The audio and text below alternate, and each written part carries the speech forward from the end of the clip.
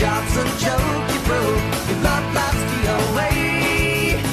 It's like you're always stuck in second gear, when it hasn't been your day, your week, your month, or even your year. But I'll be there for you when the rain starts to fall. I'll be there for you like I've been there before.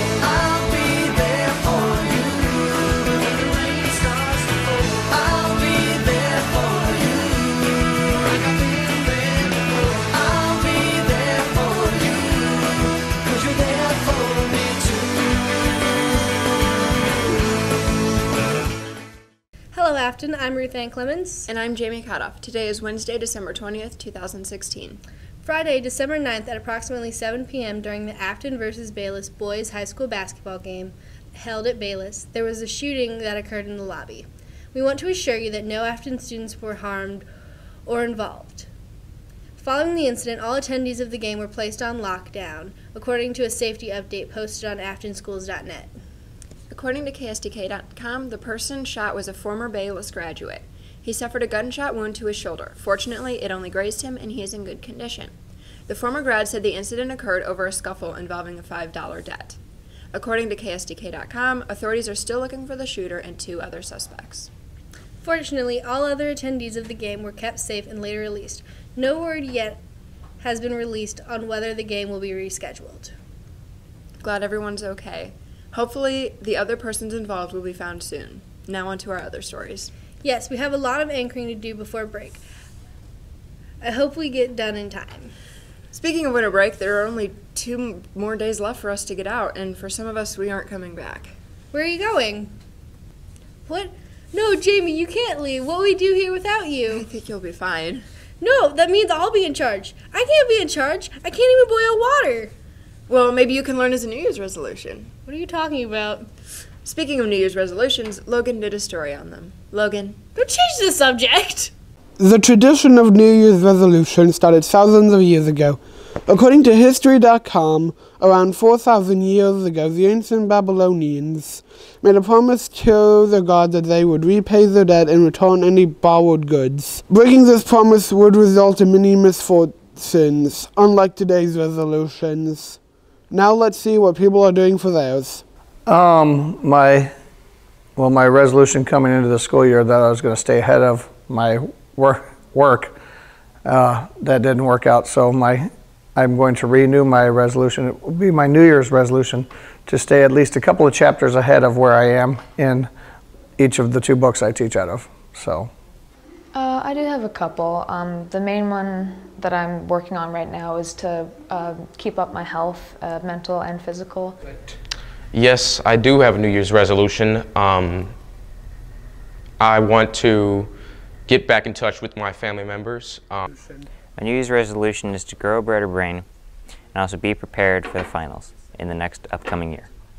My New Year's resolution is to stop making long-term goals. So my New Year's resolution this year is to get better at Pokemon. I have 2 of them. The first one is I want to read a book every 2 days. My New Year's resolution would be just going out more, hanging more times with my friends. My New Year's resolution is, I'm working on a book, and my resolution is to do something with it before the end of next year. Well, my New Year's resolution is to read more. I don't usually read, so I think it'd be nice to get a little more reading done. Thanks for watching. Great job, Logan. Recently, St. Louis County introduced a new smoking law. Brady did a story on it. Well, let's see it. Last year in St. Louis County, nearly 2,000 people died from smoking, and nearly 800 kids have started smoking in the past year. This new law, which was passed on December 3rd, called Tobacco 21 or T21, has changed the smoking age from 18 to 21. So what do you think about the new smoking law? I think it's a pretty good thing because it means that there's going to be less people smoking, and that ends up being a good thing for me because cigarette smoke is pretty nasty. All right. And what do you think was going to happen to the people who are smoking ages like 18 to 20? Well, I hope it's not criminalized for them because they're probably already addicted, and that would be pretty bad if they would, get thrown into jail for that. Hopefully, though, it encourages them. About the people who are already smoking, like from 18 and to 20. Well, I hope they take the law seriously and enforce it enough to where they'd stop. All right. Thank you. Nice work, Brady. So, Ruth, I'm not talking to you. you're being a child about this. At least I'm a child who isn't running away from her best friend. Whatever, didn't you do a story on the election recount? I did, invisible person. Let's see it. As everyone knows already, the election occurred November 8th, 2016, and Donald Trump was elected president on November 9th. But on November 23rd, the Green Party candidate Jill Stein spearheaded the recount effort on the grounds that unspecified anomalies may have affected the election's outcome. According to BBC, the recount is taking place in 3 Rust Belt states, Michigan, Wisconsin, and Pennsylvania. To get some perspective and opinions, I spoke with Mr. Uthoff, sponsor of the Young Republicans Club, Mr. Kramer, sponsor of the Young Democrats Club, as well as others, to see their take on the matter. Were you aware that there was a recount taking place? Yes, the only time that I was aware a recount was taking place was when we heard it on the news, social media, so Twitter, Facebook, any of the major cable network news stations was the only time I heard that it was taking place. Yes, super aware. Yes, I am aware. Okay. And why do you think Jill Stein pushed for a recount? I think she was alarmed by some of the news reports coming out about potential hacking, or could have even been just unreliability of polls and things like that. I'm hoping that the reason she did it was to make sure everything was correct and accurate so that our political system is the way it should be. What is your kind of personal opinion on the matter of the recount? Do you think it was necessary? I don't necessarily think it was necessary, simply because it was not close. It's always nice to kind of double check your results, and I think that's, I don't know if I would call it necessary, but it was a nice indicator that everything is working as it should. As of December 12th, according to the New York Times, the recount effort has ended in both Pennsylvania and Wisconsin, both declaring Donald Trump the winner. See you guys next year. This is Ruth Ann Clements with Cougar News, signing off. Great job, Ruth. Thanks, Ghost of Jamie, because she's dead to me. You know what? We're going to a commercial break. Hey, what class are you going to? I'm going to Bosnia and American Studies. What do you even do in that class? What do we even do? We do tons of fun activities. Like what? Well, we have group discussions about Bosnian American culture. We eat food from different Bosnian backgrounds. We have guest speakers who video chat with us about Bosnian heritage, and we all know everyone loves field trips. But how can I join? Go talk to your counselors today about joining next semester. And anime's pretty boring. Anime isn't boring. Yes, it is. It's all the same. Not all anime is the same. There are various genres, such as comedy, action, horror, romance. There's even sports anime. Okay, so what if I don't know what to watch? There's always Anime Club. Come on down to the Anime Club at room 28 on Thursdays. What's wrong, man? This class is so boring. I wish I could take creative film again. It was so fun. You do know there's an advanced creative film, right? There is? Yeah, come on, follow me. So you want to take another film class? That's all I want. Then you should have taken advanced creative film. You get to go around campus and edit. That actually sounds pretty fun. Then let's go switch your class today before it's too late. Alright, let's go. So I really want to join a club.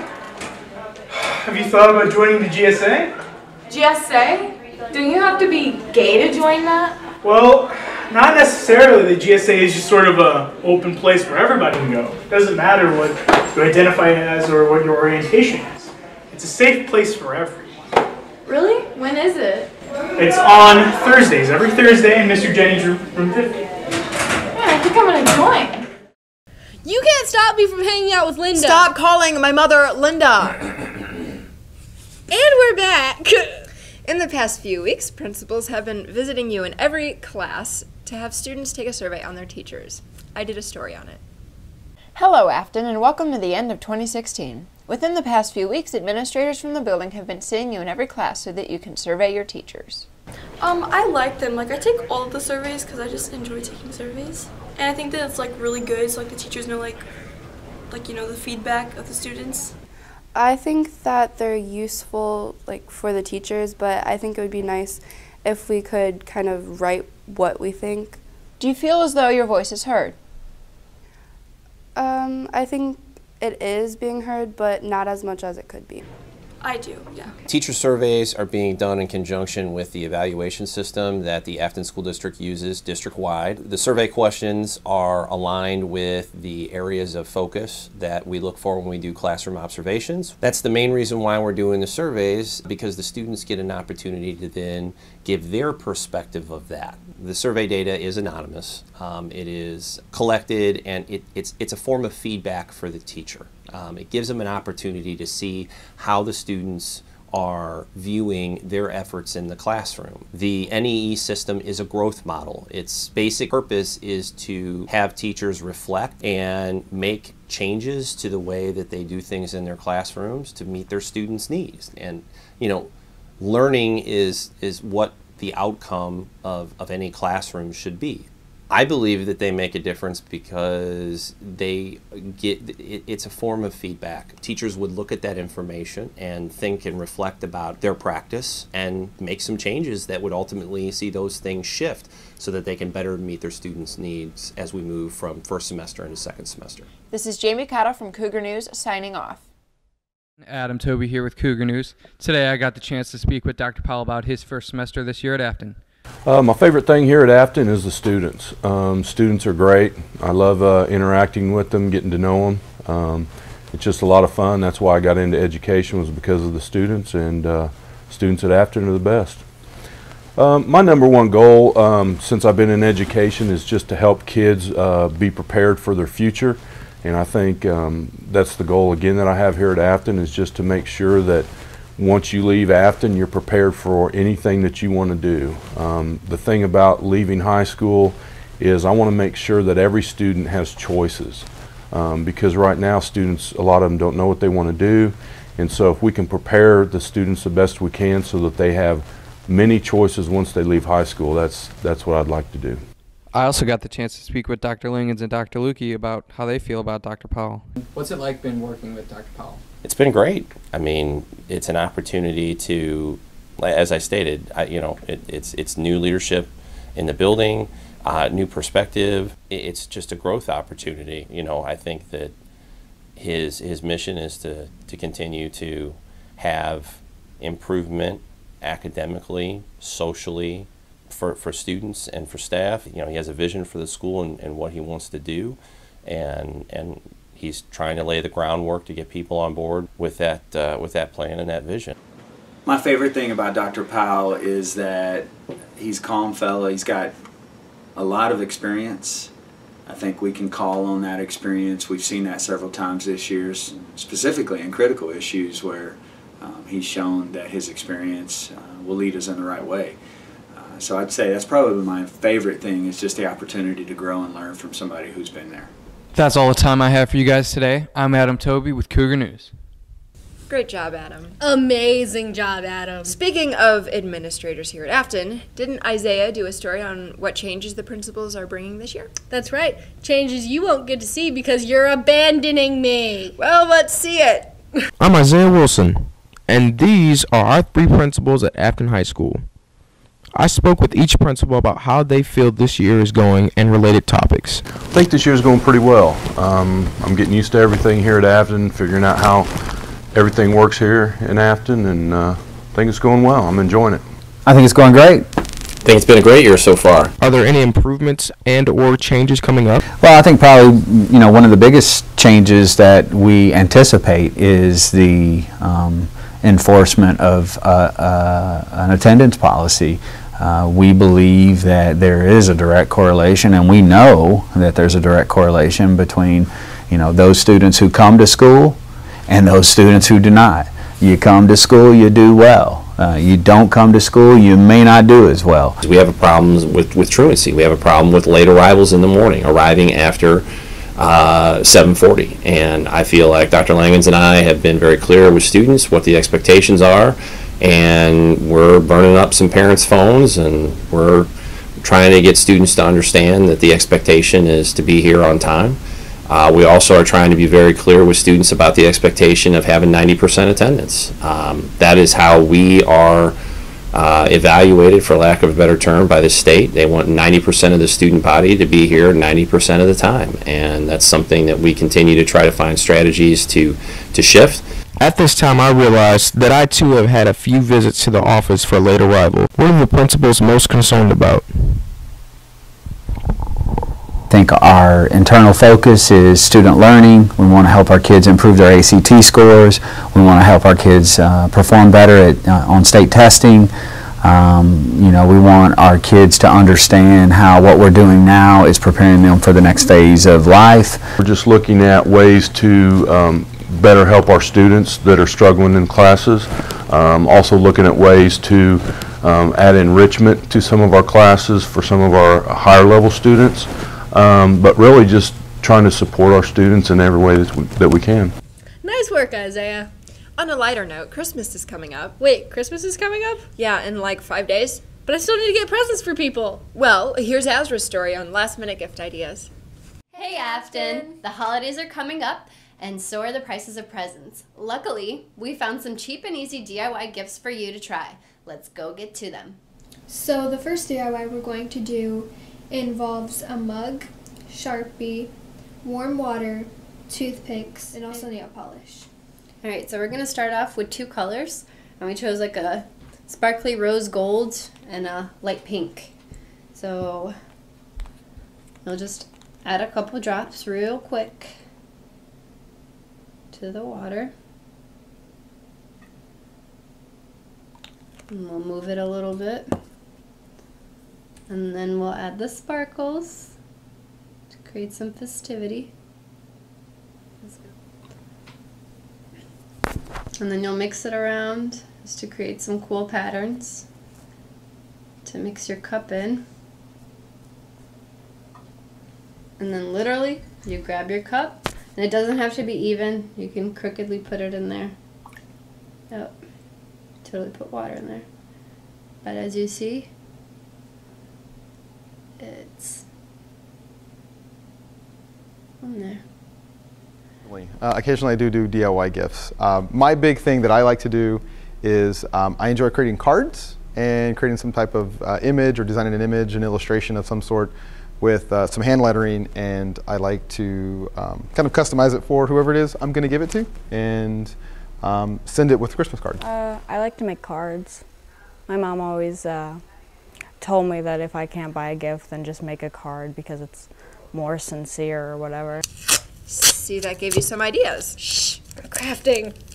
Well, while you're making whatever that is, why don't we take a commercial break? Yeah, sure. Okay. Ow, it's sticking to my fingers. Do you run home? I got it. Man, I wish there was a way I could show off my school spirit. Have you checked out the merchandising club? No, I haven't. It's pretty cool. Let's go do that.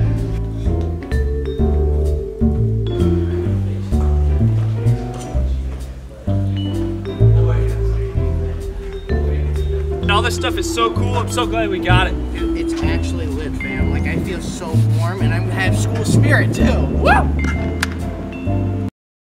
Man, I loved creative film. Too bad there's not another class I could take. You should try TV production today. Well, what's that? Why, it's only the coolest thing ever. You get to be an anchor for the school news, work the school camera, meet cool people, and make funny parodies. Wow, that sounds pretty cool. Go see your counselor, then... Come see me today. Are you part of any club? Actually, I'm a part of Stuco.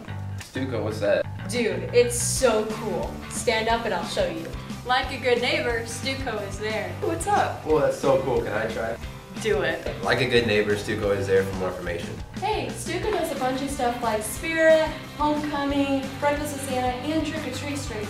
That sounds awesome. I'm going to join Stuco. Awesome! If you need more information about Stuco, please visit Miss Allen in the A+ office.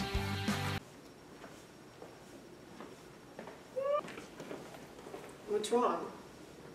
I never really got to know much about my African American side, and I'm just really interested. Have you considered joining the African American Cultural Club? It's a cool club where we learn about and discuss African American culture, as anybody of any race or age can join. Where do I sign up? You can email Coach Bird, Deja Overall, or Taylor Nunley for more information.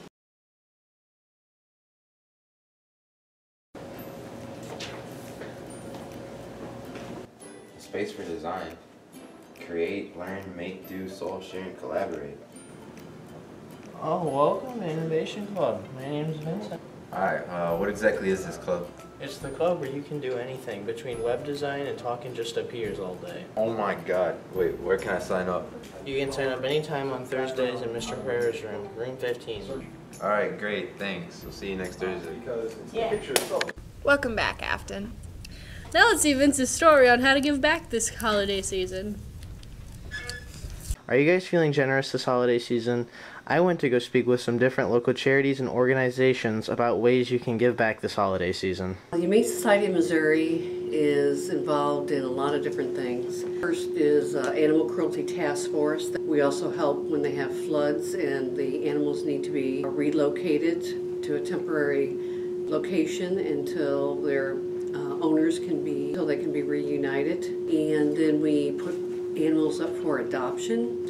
And we adopt out dogs, cats, birds, hamsters, rabbits. And then at our Long Meadow Rescue Ranch in Union, Missouri, we also have goats, pigs, horses, cows, ducks, geese, things like that. Ronald McDonald House Charities of St. Louis provides comfort, care, and a home away from home for families of seriously ill children who travel to St. Louis for medical treatment. And what are ways we can give back to your organization? People can help the Ronald McDonald House in a few ways. So you can volunteer at our facilities. You can donate items from our wish list, which includes household items as well as snacks and food items for our families, as well as monetary donations. And all information about giving back can be found at rmhcstl.com. Obviously, they can give money. They can donate items on our wish list, like towels and blankets and peanut butter and things like that.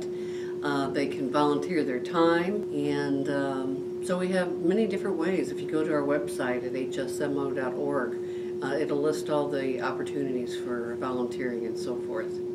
Hey there guys, Vinny Marsh here. That's my story. Have a nice holiday break. Good job, Vincent. What is that? It's an ornament for you. Oh, Ruth, that's so thoughtful. Are you still leaving? Yes. Since 2017 is coming up, our very own Louise did a story on changing your schedules for next year. Let's see it. Every year, Affton High School has their students pick their classes for the next school year. They all get a yellow book and pick them all out. I went to a few students to ask them a few questions. Are you aware of all the credits you still need to graduate? Yes, I still need a couple more classes that I need to take next semester and next year. Yeah, I'm all aware. The school updates me on that kind of stuff. Like I can go in, see how many credits I need to graduate, and I'm aware of all that. Yeah, I'm pretty sure that I only have like 1 or 2 left, like English and stuff like that. But otherwise, I think I have everything, and everything I'm taking now is just like extra to get into college. So I think it's pretty good. I like how I can choose my classes, and I like the wide variety of classes to choose from. What is your opinion on how the school manages the way you get your classes? I believe that the school has a very good way of how we do classes for next year. We talk about it a little bit right now, and then we actually choose the classes a month later. Me personally, I like it because like you can go to your counselor comfortably and say, hey, I want to take this class, and they're super flexible about it, and it makes it really enjoyable throughout your school year. I think it's pretty organized. Sometimes it can be a little crazy to have the day where teachers have to go through and explain everything, but it's also very informative because it helps us know what we need to be ready for next year. So. Affton High has so many classes to take. Make sure you get all the credits you need to graduate. Good job, Louise. Now it's time for 2016's final Sport of the Week. Well, what's up, Affton? This week's Sport of the Week is cheerleading. I was given the honor to talk with Miss Loris and some of the cheerleaders about how their season is going this year. I have been coaching cheerleading for 27 years, 20 of them being here at Affton. This season we're doing really well. We took home many different awards, including the Big Spirit Award, which is the giant banana at our camp this summer. And we also took home 2 camp champ trophies, one in cheer and one in dance. I was also given the opportunity to speak with some of the cheerleaders about what they think about their season. Our season's going pretty good. We've only had one major injury, which is good news, but we've had a lot of new kids, so it's been a really nice experience teaching them all new stuff. My season is going great. We won the banana at camp. I honestly think it's going great. I learned some new things that I thought would be easy, but honestly it's been challenging, but great. The season's going pretty good so far. We just got through with the pep assembly, and that was pretty stressful, but we got through it. Thanks for watching my story. This is Ryan from Cougar News, signing off. Great job, Ryan. That's all the time we have for now. Thank you always for watching. I won't miss you. Thank you, Ruth. I'm Jamie Kadoff. And I'm Ruth Ann Clemens. And this is Cougar News signing off for 2016. You're supposed to keep talking. Guys, I might have to shoot myself. I'll be there for